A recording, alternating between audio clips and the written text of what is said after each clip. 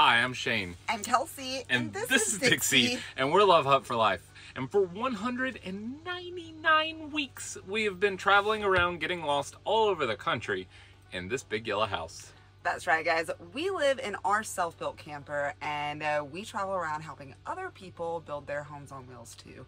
Right now, we are in Virginia helping a lady named Wendy convert her old Airstream into something beautiful. We cannot wait to show you the progress. Be sure and hit those thumbs up buttons and comment below so that we know to be grateful for you. Good morning, y'all, and welcome to another week on a hillside in Virginia. And check out this big shiny thing I've been working on. I took a little bit of a break from it over the past week or so, and I've been remodeling a bathroom inside the house that it's parked next to. But this week, we're going to be making some movement forward. It's kind of torn apart in here if y'all haven't seen the previous week's episodes where I disassembled this thing.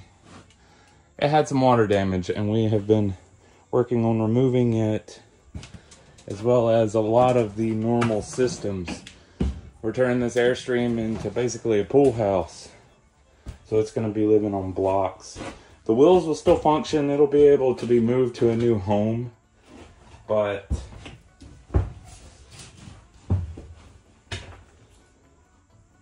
there is not a lot of concern for it being roadworthy again. We're focusing more on making this thing look pretty. And that's what we're doing this week. I'm going to be sealing up these big holes I've made and building a bathroom in here too. Man, I've turned into a bathroom builder. Y'all hang on, this week's going to be sawdust covered. So one of the things we're doing with this camper is we're kind of retrofitting it so that you can just plug it in through a normal 20 amp connection or 15 amp connection, a regular residential plug. One of the things I'm doing is I'm using a power converter to convert AC down to 12 volt DC, and that is how we're going to be energizing all of the 12 volt items in the camper, so there's no need for a battery anymore.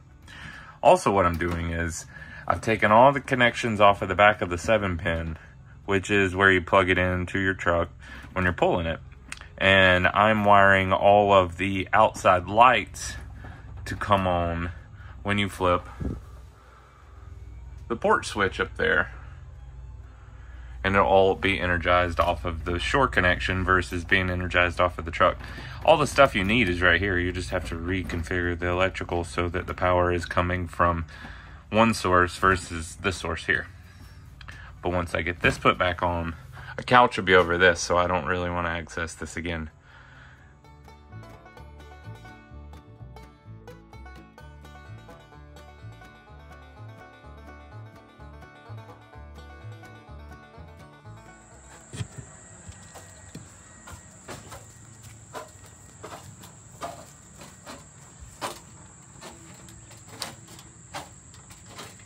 What are you doing there, Shane?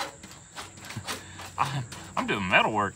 So this is the interior of some of the cabinets that are not going back in the Airstream. And this is how Airstream builds things so lightly because their trailers weigh a lot as it is. So they put wood texture on one side. It's just a piece of metal. I'm using this particular one to fill in a hole in the back of where the radio is. But I also, come with me, built this today too. So originally this was plastic and you could get light through it, and I guess it was to create, you know, a natural lighting there in the living room, but all that broke, of course, and caused a huge leak. So I used some of that metal to patch this as well. We're trying to spend as little as possible on this thing, you know. That's a lot of metal work for a carpenter. I know, right? It almost looks good too.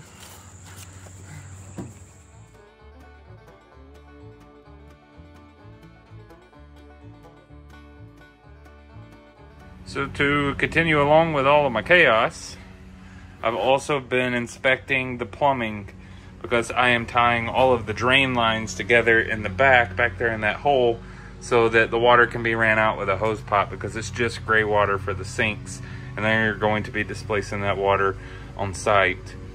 So in order to do that, I had to test the drain, which there's a double sink under here, and it's got these handy dandy cutting boards that go on top.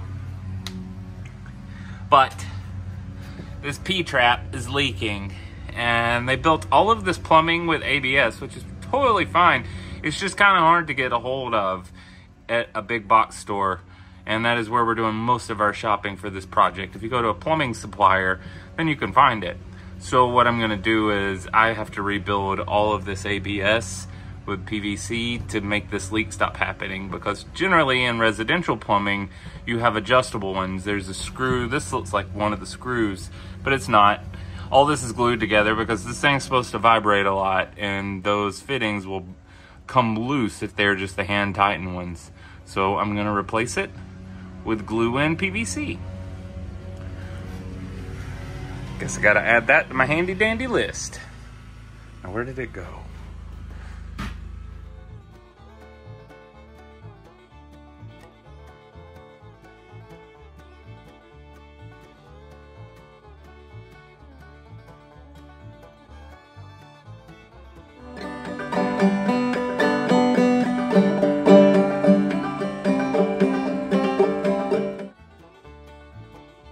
Morning, everyone.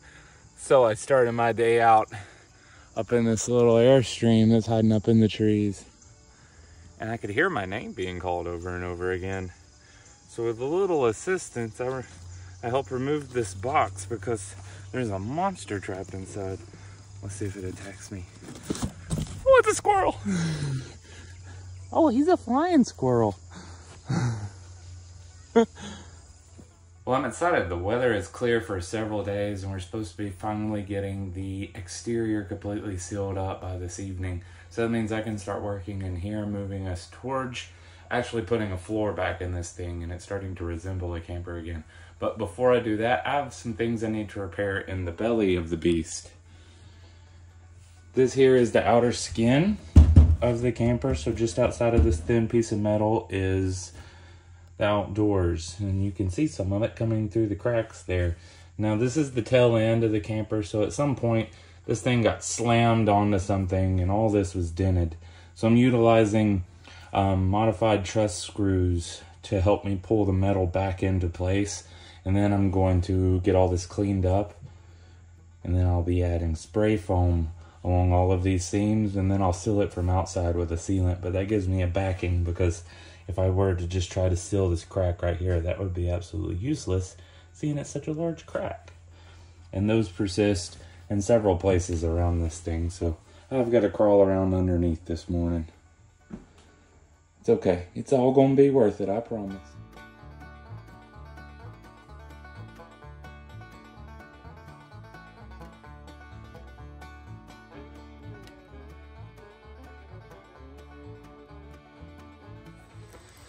All right, it's time to work on the power box. So all of these components were underneath the stove, which is right here on the inside of the camper.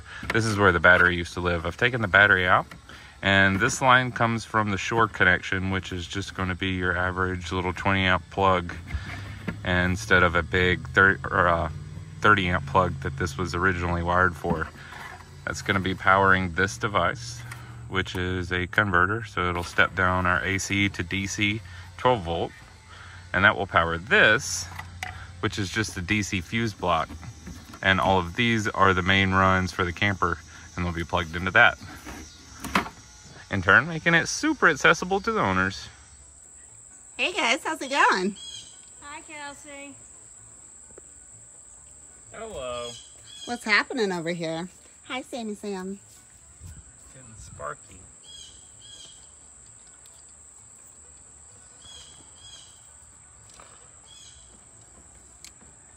All that's gonna replace those huge systems I normally build.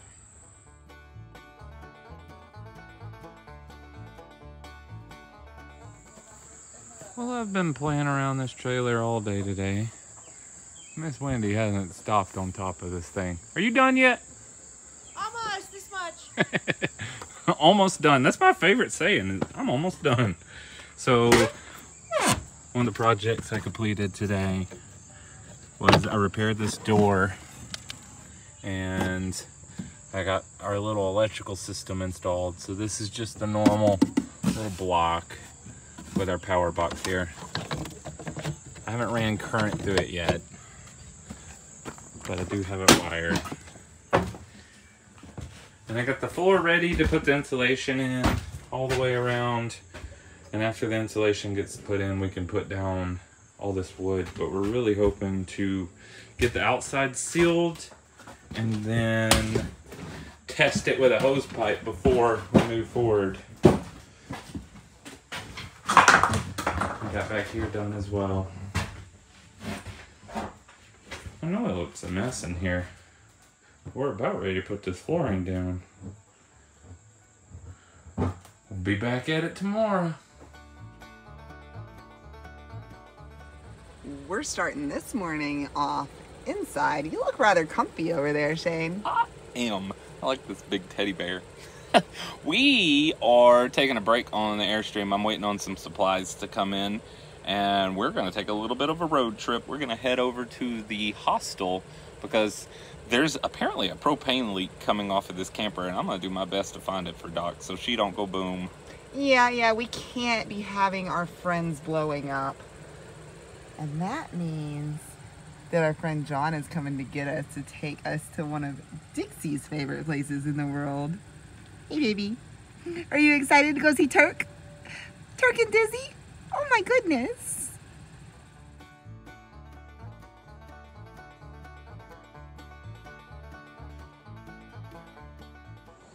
If you guys follow us very closely at all, then you will recognize this place. Our parking spot over there is looking so empty without us. It will be filling it up again soon, but John chauffeured us in the van with the help of some furry friends. Now that is the chiropractic office on wheels that Shane built. The salt cave is back behind that RV, but today we are here about the RV and a propane leak. No blowing up, Doc. We love you. So the reason I was asked to come is because Doc was smelling propane as she was outside of the camper and inside. So I came to check the usual suspects. We have a heater, we have a propane refrigerator in here, and then we also have a water heater. And I opened it, and that right there is the control wires to this, which is what controls the gas coming into the water heater. And that's where our propane's coming from, so I gotta look up the parts. That should be easy to repair.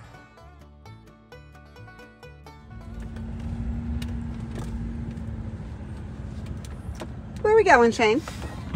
We're going to Camping World, you know, where parts are overpriced and available sometimes. But today they are available, but they're still overpriced.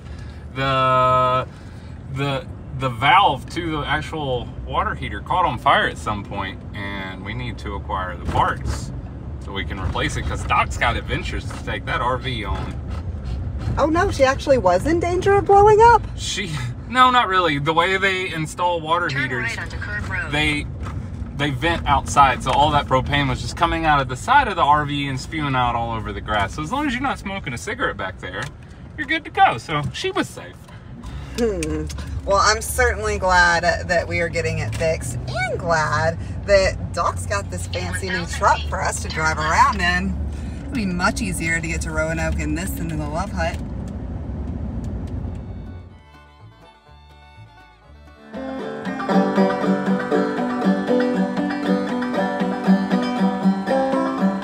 Just like that, we're back to where we started, y'all.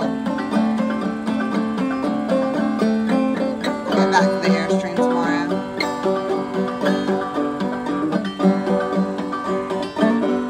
And I think I'll get back to that pool tomorrow, y'all. Morning, y'all. I'm back inside this little old Airstream, and this morning I'm going to be removing some plumbing underneath the sink.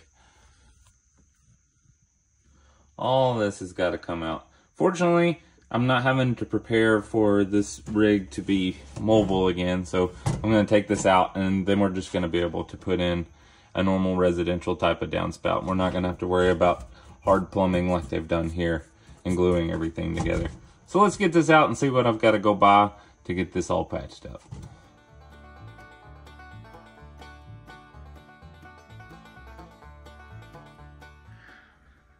about to head back out there to my little camper, but I had to run in here real quick to install a curtain rod. And I'm gonna show it to you guys. So this one is for a 90-degree corner, which is really cool. And this particular one offers two ways to install it. One, you can glue it up to the tile, which is the route we are taking. It comes with its own glue, and I'm not really sure of how that product tests out because I haven't ever used this before, but we're going that route. If this fails in the future, then drilling out the tile and putting in anchors would be the next step I would take. But as of now, we just weren't ready to put holes in this brand new shower. So now this has got to sit for a couple days, and I'm gonna head back out to my little camper.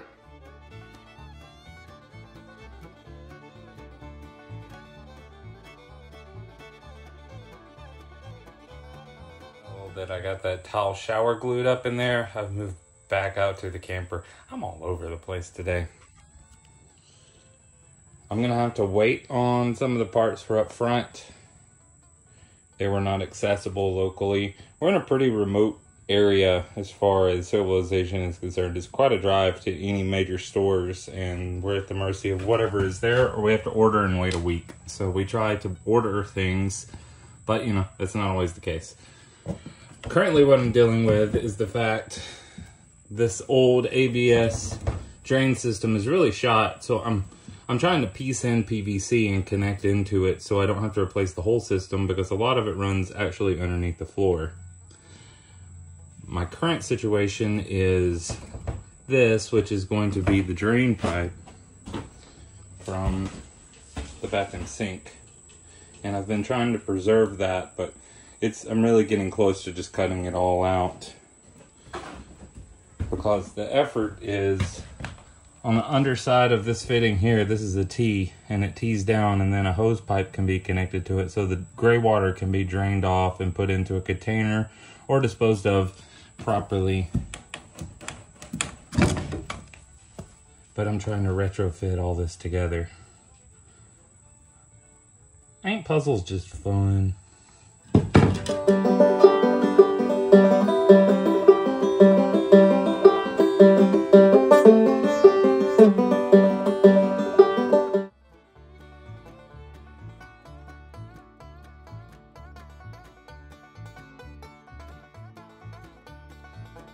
Good morning, y'all. As you can see, I'm out here scoping out things in this little camper. Wendy's gonna be cleaning up the walls in here today. She has been working diligently over the past several weeks to get all the caulk that was applied many years ago all over the outside of this thing scraped off, which is a very meticulous effort. And then last night she got it all sealed back up with caulking. And we have a couple more pieces we have to get, and we have to get another piece of plywood. We bought some plywood from a local store. I want to show you guys this is possible. When I picked up the sheet, the end of it was a little frayed and I didn't think much about it, because usually if that happens, you can just, you know, cut it off and it's no big deal. But this whole top ply of this plywood has failed all the way throughout the sheet. So every piece of it is all doing this. So I've got to get it taken back, which is one of my big floor patches here. So in the name of saving us time going to the parts store, I'm actually going to start working in the house again. There is a second bathroom in that house, and I did such a good job building the first one that they want me to go ahead and tear out the other one and build another tile shower in there as well. So I'm going to go ahead and demo that because Trash Man comes tomorrow and we got to get it ready for him to pick up. Let's get going. I'm going to show you guys this bathroom before I tear it wide open today. At some point, unfortunately, someone slipped and fell, and they landed on the nozzle here. And you can see it's just loose. And there's some damage there, which I assume is associated in some way or another. But what we're going to be doing is, I'm going to gut from this corner all the way around to here. And we're going to be tiling this whole area and doing the same transitionless shower basin that we did in the other one. Just different tile, different design, same toilet. But this thing is going to be a challenge. This is an old metal tub, and I'm not sure if it is steel or what. If it's steel, you can't really break it up with a hammer. If it's another type, I believe cast iron is what they call the other one, you can crack it open with a hammer, but I'm gonna try to get it cracked and we'll see what I can accomplish. If not, I'm gonna have to cut it up with my grinder and my saw. Let's see what this is gonna take.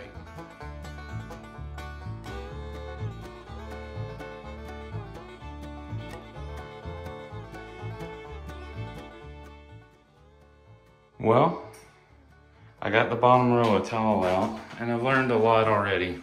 It looks like this tile shroud was installed directly on top of the sheetrock. And there's the paper coating. It looks like they just smeared glue, which, for those of you that don't know, sheetrock and water are not friends. So this water has been wicking up into the sheetrock. Coincidentally, it's gonna make it very easy to get all this tore out. But that's not how you do this. Let's try again.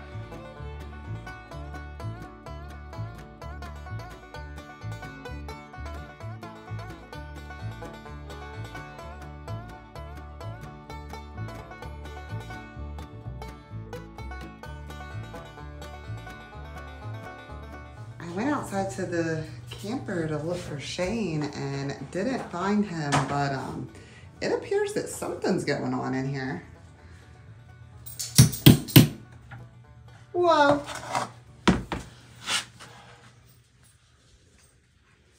I didn't like how this one looked either. Double whoa. I know, right? You've done a lot today. Yeah, I'm tired already. Is it quitting time yet, boss?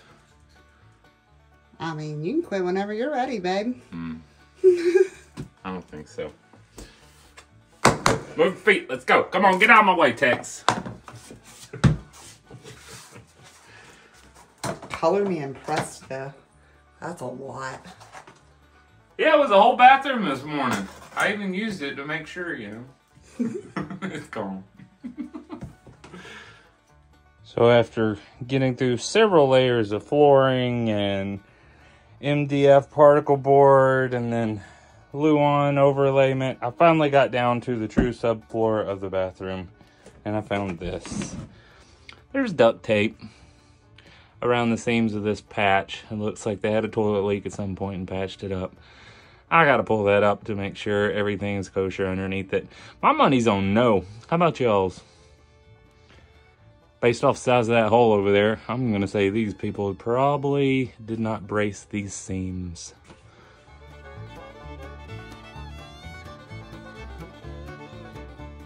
Well, that looks better than I thought it was going to, but still pretty freaking bad. I'm gonna have to spend some time getting all this supported and the rest of this cut out so I can make a real patch job across the bottom, because this just ain't gonna work for me. I thought I was gonna get lucky with this bathroom. I should have known better. Meanwhile, out here, Wendy is doing a little bit of cleaning. And she's got to fight the outfit while she does it. Oh, Kelsey, don't come and breathe on my magic. I don't want you getting sick.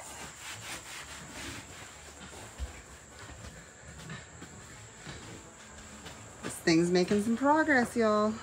I think Shane will be back out here tomorrow.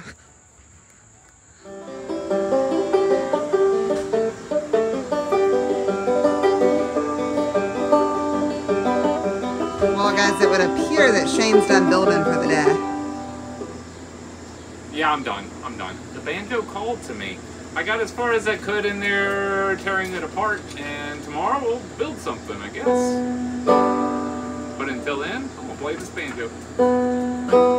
I think Dixie approves. Just don't try to take her seat. Back on the camper this morning. We had a bit of a rain test last night, and unfortunately we weren't quite finished sealing it up. So we did bring in a little water, but a minuscule amount into comparison that it has been for months and years. But today I've got this awning dropped down and we are working on the seam along through here. I've also installed my retrofitted water heater panel. So now we've got this all sealed up and I'm waiting on the ceiling around it to dry. And today basically I'm just going all around this rig and making sure I've got every little crack sealed, because we got a little more rain coming this weekend and we are tired of seeing water getting inside of this thing. Let's see if I can get this all patched up.